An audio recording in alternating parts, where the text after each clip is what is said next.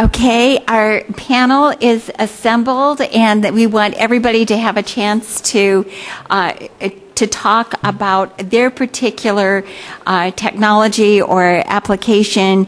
And the speakers that we're going to hear from in this session, again, it's in terms of looking at a variety of exciting efficiency technology work and applications. And our first speaker will be Ellen Schaeffer, who is Executive Director of the Diesel Technology Forum. Ellen? Thanks very much, Carol. Excuse me, good afternoon, everyone. Let me just say a word about the Diesel Technology Forum for those of you not familiar. We are a nonprofit organization. We represent diesel engine and equipment manufacturers, fuel refiners, and companies that make emissions control technology. And so we are our forum, so we like to talk to folks about issues relative to diesel, whether they be clean air or energy efficiency ones. So let me offer a few quick nuggets of information to power up our panel discussion on energy today. Diesel is the most energy efficient internal combustion engine out there. It converts more chemical potential energy and fuel to useful mechanical energy than any other internal combustion engine. So that's why diesel is really what we call the lifeblood of our global economy. In the U.S., we just did a study last year, and it's available at our table out in the EXPO area. Diesel contributes about $480 billion annually to the U.S. economy, with a direct and significant influence on 16 super sectors, from agriculture to wholesale trade and everything in between. The other thing that I would note from an economic point of view about diesel, it's really an export powerhouse. The demand for clean diesel technology around the globe is growing, and we have the technology here in America that's now quite an envy in terms of export. About 4.4% of all exports in the U.S.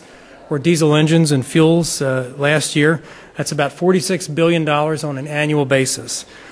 So the final point I'd make from an economic perspective is that based on our research in this study, we believe that the influence of diesel power is broader than electricity in the U.S. economy. That is, that it touches more activities and transactions than electricity does. And when you think about that in places that don't have connection to the grid, but villages that might rely on using a renewable fuel-based backup diesel generator, you can understand why diesel has such a pervasive impact. So let's talk a little bit about what makes diesel a key part of a sustainable and energy efficient future. First of all, I've mentioned the fact that it is the most energy efficient internal combustion engine. But I think other things that are most important are the transformation of diesel to a really clean technology. How many of you have been behind a smoking bus ever in your life? Okay, we all have, but those days have diminished dramatically. The new generation of diesel technology is near zero emissions, and we are almost as clean as natural gas on NOx. Very, very close, just a few percentage points away. So what we find is that the diesel over the last decade has transformed to a very clean, low emissions technology, but not lost any of its energy efficiency attributes. So getting to be a clean technology just gets you in the door to be a player for the future. Its inherent energy efficiency keeps us in the game, I think, for the long haul. The energy density that's available in diesel and renewable diesel fuels, combined with the efficiency of the engine, it's really a tough combination to beat when you're talking about moving heavy loads, providing the kinds of torque and energy that you need across so many different applications of the economy. Another point that's, I think, very relevant is that diesel is a technology that was founded on renewable fuels. The very first diesel engine ran over 100 years ago on peanut oil. And today we find an industry that is willing to accept greater use of renewable fuels, and whether that's first-generation biodiesel fuels or second-generation advanced renewable fuels made from algae, from jatropha, from whatever source there might be, the diesel engine is going to take that and use it more efficiently. So it's a very flexible platform for renewable energy. The fourth aspect I would point out is that diesel is a widespread available technology today. So when we talk about making benefits and impacts, making small change in efficiency of diesel engines has huge impacts on our energy consumption nationwide. So today, right now, heavy-duty truck manufacturers are working towards the very first mandated fuel efficiency standards for medium and commercial heavy-duty trucks. So starting in 2014, those new trucks that are sold must be between 5 and 20% more energy efficient than the ones we're selling today. How is that going to happen? The diesel engine is going to get even more fuel efficient than it is right now. You'll see greater use of things like aerodynamic technologies, low weight, less weighted materials like aluminum, some other advancements in the vehicle that will make overall gains in efficiency. So we can continue to use the diesel to power the nation's trucks, but do it in a far more fuel efficient, lower CO2, and near zero emissions kind of way. So the last point I'd like to make is relative to diesel cars. So anybody in the room driving a diesel car right now, or know folks that do? Okay. There's a couple of us. Very nice. More hands are coming up. Today, diesel cars in the U.S. make up about 3% of all new vehicle sales, and that includes the heavy-duty pickup trucks, the F-250s and the big General Motors and Dodge Ram heavy-duty pickup trucks that haul boats and trailers. So a very small percentage of all new vehicle sales. Contrast that with Europe, where diesels make up about 50% of all new vehicle sales. So where are we going in the U.S. with diesel cars? We project, I shouldn't say we, but others project that diesel will take up about 10 to 12% of all new vehicle sales by around 2020. We're seeing an explosion in interest in diesel cars because of the new EPA fuel economy standards. And diesels offer a great option for manufacturers in terms of being able to maintain vehicle utility, performance over all kinds of driving cycles, and help meet these increasingly stringent CO2 and fuel efficiency requirements. Today there are 16 models available for consumers to buy. Everything from a Volkswagen Jetta and a Passat TDI on up to some of the luxury German vehicles from Mercedes and Audi. Interestingly, we're finding these vehicles are extremely popular in terms of their ability to win awards. Just this year, the Mercedes C-Class won the World Green Car of the Year. It beat out 3 full electric vehicles and 19 or so hybrids of different kinds. And it was voted on by a group of international journalists. And the reason they picked that diesel was because it's very low CO2, very fuel efficient, and brought broad benefits to a wide variety of folks. So they're looking at not only how interesting technologies are, but also how broadly they can be adopted and how their benefits can accrue. So with that, I appreciate the chance to chat with you today and share our story about clean diesel technology, and look forward to answering any questions. Thank you. Great. Thank you.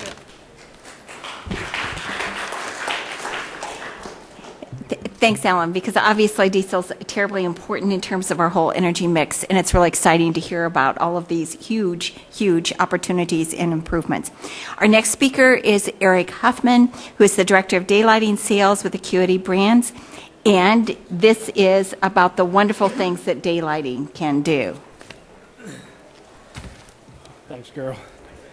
Good afternoon. Let me start with a special thank you to Carol and her tireless efforts putting this together every year, and the Environmental and Energy Study Institute, and Kim Basong, and of course the Sustainable Energy Coalition, who hosts the entire event. I've been a part of it for about 5 years, and it's great to see every time it seems like we're growing a little more, so I appreciate being a part of it. I'd like to welcome our guests, congressional members and staff. It's a privilege to be here today, as well as my fellow panelists, Alan, Les, and Bruce. My name is Eric Huffman, as Carol said. I'm the Director of Daylighting Sales for SunOptics, an Acuity Brands company. Acuity Brands is the largest manufacturer of lighting and control systems in North America, and they bought SunOptics, a skylight company, in February of last year. I'm here today not only to represent my company, but also as a concerned citizen regarding energy efficiency and the future of our country in that direction. In the brief time I have today, I'd like to discuss energy efficiency and the benefits of utilizing daylighting, and specifically top lighting, as a design strategy to reduce energy consumption, and how including daylighting in the direct solar initiative language would be very beneficial to energy efficiency and the economy in general. The simple definition of daylighting is, in this context, is to eliminate the need for electric light as much as possible throughout the day by harnessing that free natural light that we get from the sun. The top lighting, as part of daylighting, is when that daylighting concept is brought in through a skylight on top of the roof, as the name would imply. When properly designed, the skylight and electric lighting control system are designed into a space, the energy savings can be amazing.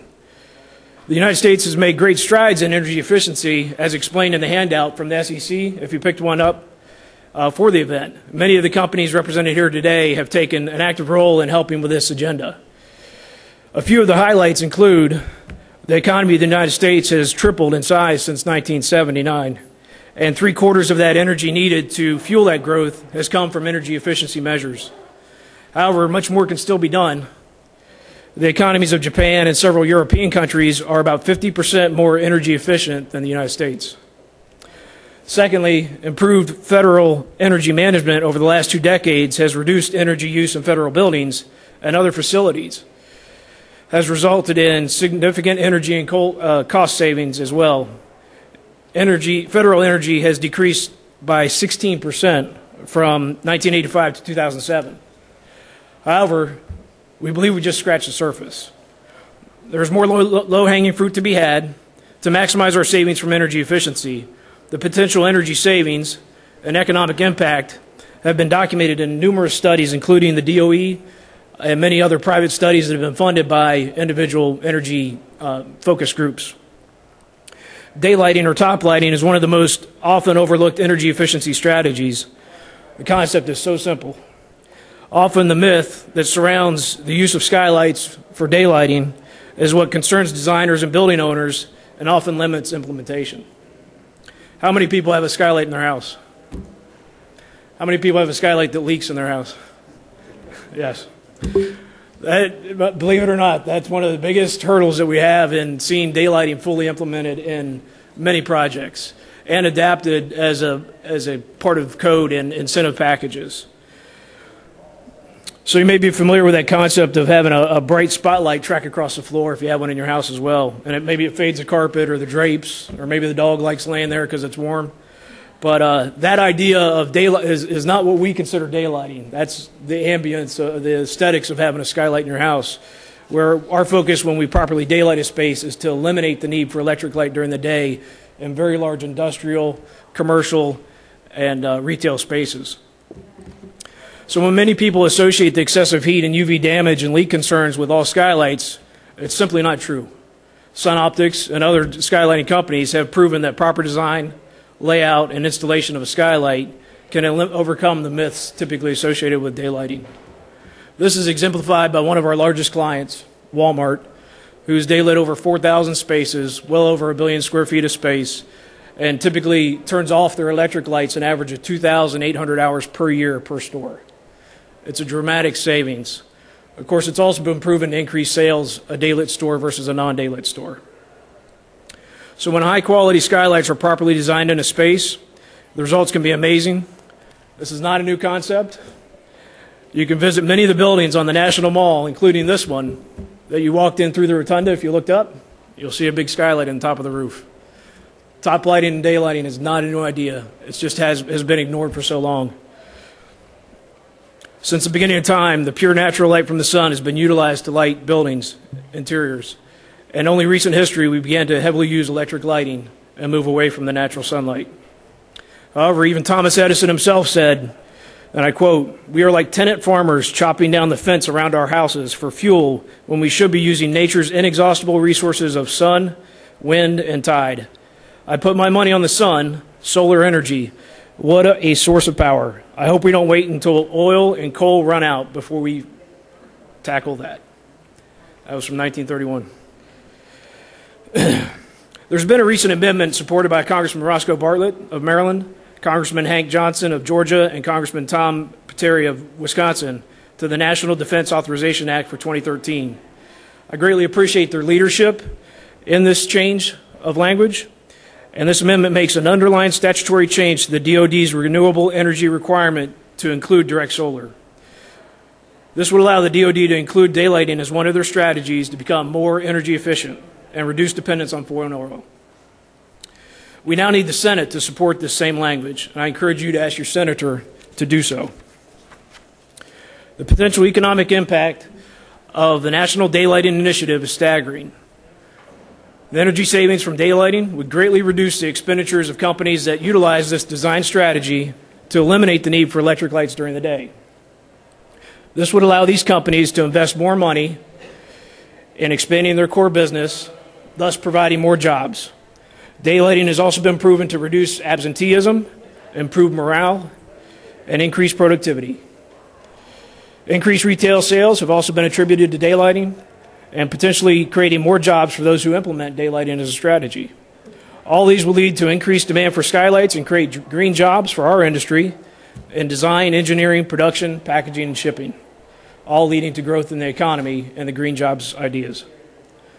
This concept is supported by the great quote from U.S. Secretary of Energy, Stephen Chu: "The cleanest energy is not solar, geothermal, or wind.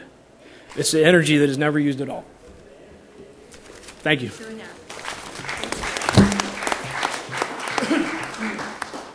And I think we all know what a difference it makes in terms of just how we feel when we are surrounded by natural light and windows. And we've certainly seen that in work that we've done looking at schools and how kids perform, behave, how it affects the teaching environment as well in terms of looking at all those cases.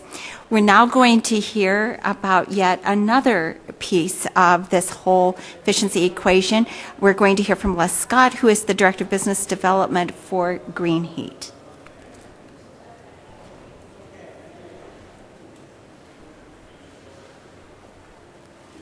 Thank you, Carol. Been waiting a long time to do this. The panel lineup of today's section really segues quite well into the GreenHeat mindset of things. Sandwiched between daylighting and its positive effects and LED lighting, you find GreenHeat. GreenHeat, what is that? Is that bio, or it's actually GreenHeat, a warm window system company that utilizes the standard low E glasses that you see prevalent in today's fenestration systems. And we actually apply an additional component to that typical system. While collaborating with other businesses to effectively take our window systems and create transparent insulation, we're able to use electricity that other people would use as just a usage and turn that around into something is going to assist in keeping the energy in a building. Transparent insulation and collaborating beyond net zero, the positive net effects of warming windows beyond the R value of adjacent walls. How does a product such as GreenHeat produce something that is different than a known set value? In other words, how can you take an R5 window and increase its effectiveness by applying another substance to it? We are all in the same energy savings arena. Our companies and the products that we have are not net zero by themselves. However, when we collaborate together, the geothermals, the LEDs, the daylighting, we all become a part of that family. While double and triple pane window systems have greatly improved performance, they still have limitations. The calculations for performance are centered around heat loss, not cold gain, but heat loss. What if you could turn that equation around? What if you could have a warm window system operating at nearly net zero, or better yet, a positive heat gain into an occupied space? Although statistical data points to increased daylighting as some of the great source of mental and physical well-being, the popular belief today remains that the trade-off of increased daylighting is increased operating costs. Well, let's think for a moment that Frank DeLubac, the owner of the DeLubac Group of companies, a company that has for years been involved in ballistic glass and heated glass for refrigeration units. Let's say that that company that's been in business for over 50 years was also involved in hurricane glass, so it's safety glass. Working with the military for blast mitigation, and ballistic glass is manufacturing over 500,000 pieces of glass for our Humvees to protect our soldiers in the fighting arenas, saving lives. DeLubac has been making heated glass for over 30 years in refrigerated sections of your grocery stores. Let's say a few years ago, Frank DeLubac was walking through one of those grocery stores looking for his favorite flavor of ice cream. And all of a sudden it dawned on him. As he reached in and opened the door to that freezer section, he noticed the condensation forming on the interior of that glass. And as he closed it, it disappeared. What if we could do the same thing in a building structure and create a thermal barrier, keeping the warm in and the cold out? Now, obviously, we're not going to target Florida, Arizona, and warmer sections of the country, but let's talk about North Dakota, South Dakota, some of those areas that are typically using heat more than cooling systems. Everyone wants to know, as soon as they see the effects of our warm window system, well, what can you do for our cooling section? Well, actually, we can help the cooling side of things. The reason we can help the cooling side is we take that same typical makeup of the glass, the R5 windows, the triple panes, and the double panes, and we just improve upon that. Thereby, in the warmer climates, we are still able to use the same effect to help in the warm climate. So we can do both, kind of like a thermos, keep cold things cold and warm things warm, just not at the same time. With the developments of GreenHeat, we actually went and talked to some of the folks at Carnegie Mellon University in Pittsburgh, and we've worked in conjunction with an architect there. His name's Eric Fisher. He has actually developed and built and installed a warm window system into his building that he designed with 60% glazing. Their attempt at net zero always fell short because of the 60% glazing until they found out that we could gently warm the glazing up with very little energy. And very little energy, imagine taking an A-frame home with large windows, loft, and the fireplace behind you. The first thing you think of when you look out and you see the frosty mountains out there is how warm is it going to be at the window surface? All right, or well, maybe you think about the view first, but I think about how warm it's going to be inside. Typically, those windows are going to be cool. Well, now we can take that same area and gently warm it up. An area inside of an 1,800 square foot home in Pennsylvania that I just described this at the A-frame uses less than 500 watts of energy to maintain that 100,000 BTUs inside the building envelope. So we could typically take the lighting structure that we have in here and apply that energy to the window system and keep the energy in the building. Now, more daylighting, more energy consumed. That's the traditional mindset. We're trying to flip that equation around by creating more daylighting and using less energy. In a Green Week at a local architects firm here in DC just about 3 weeks ago, the designer of some of the tallest buildings in the world made this comment. He said that a building is like a solar sponge.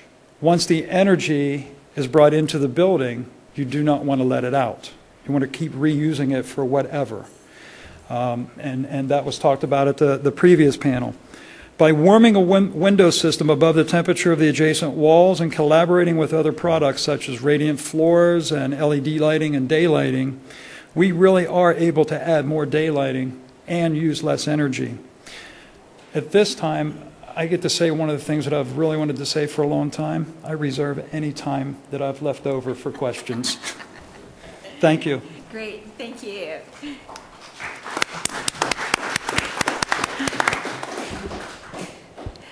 Well, and now we will go to our final speaker for this particular session, to Bruce Salkin, who is the owner of Enervation, Inc., to hear about the whole role of LEDs and lighting.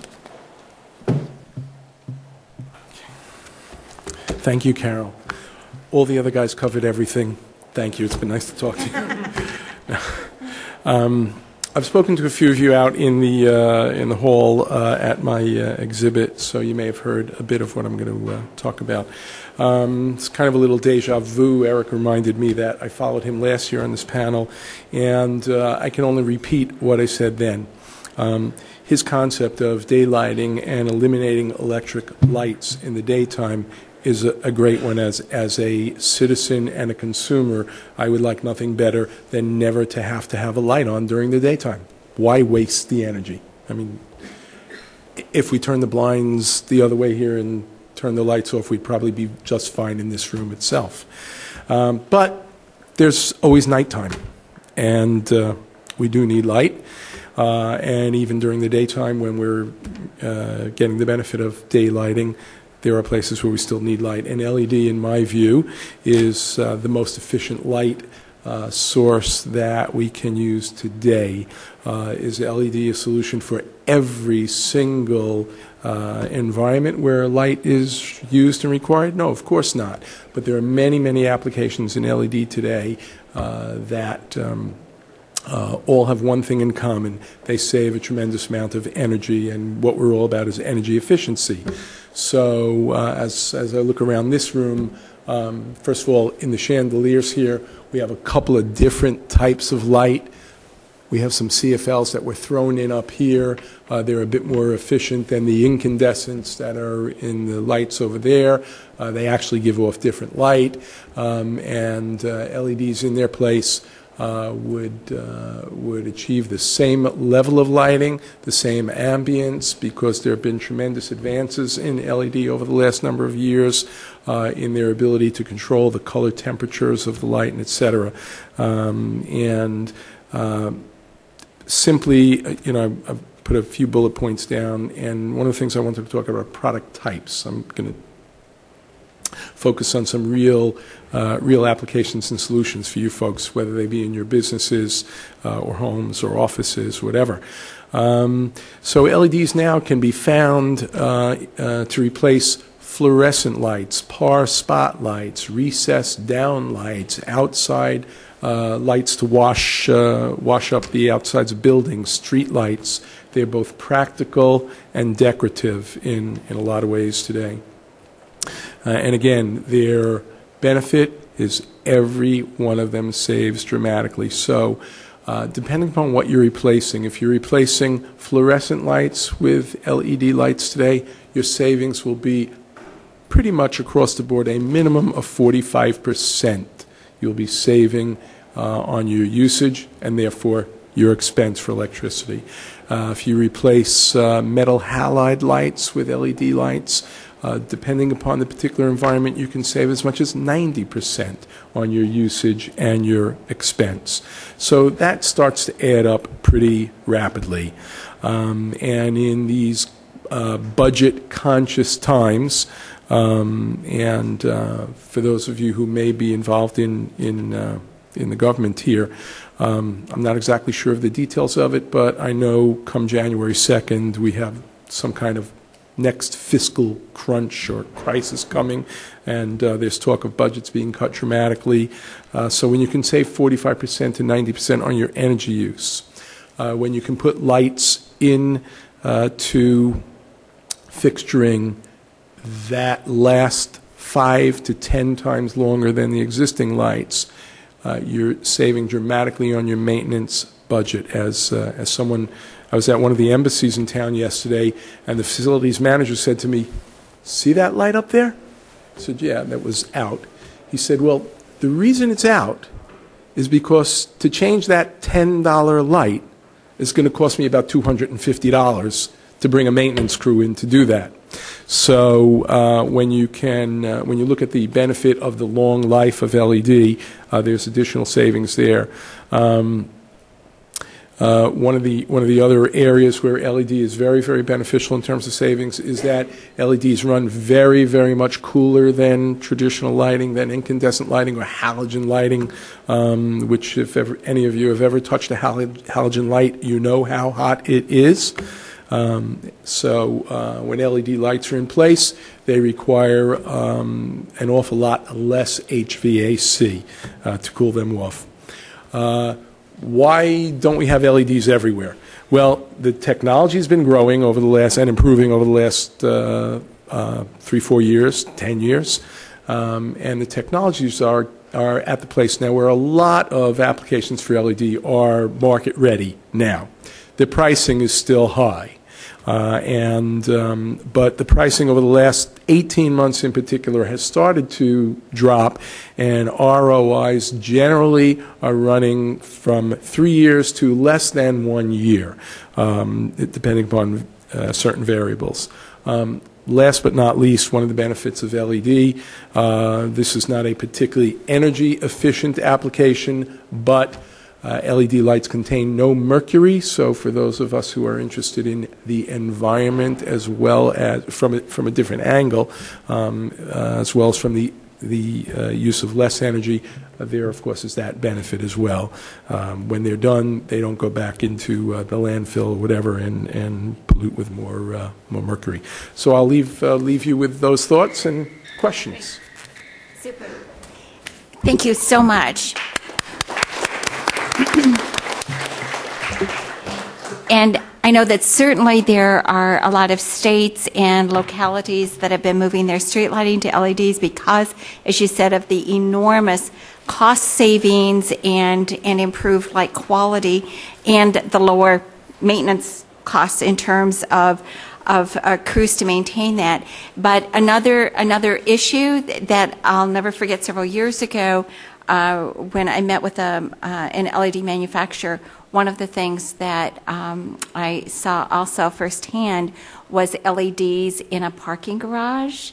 It totally revolutionized the lighting there, and it really is an issue of public safety too in terms of the improved quality. So it's just like one more vantage point.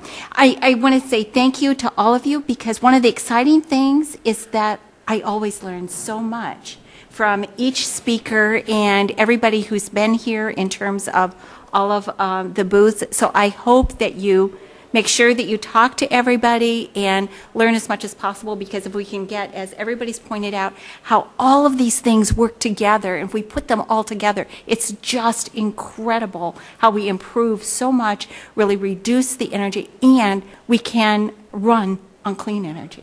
So thank you very, very much. You were terrific. Thanks. And stay tuned. We've got another panel coming right up.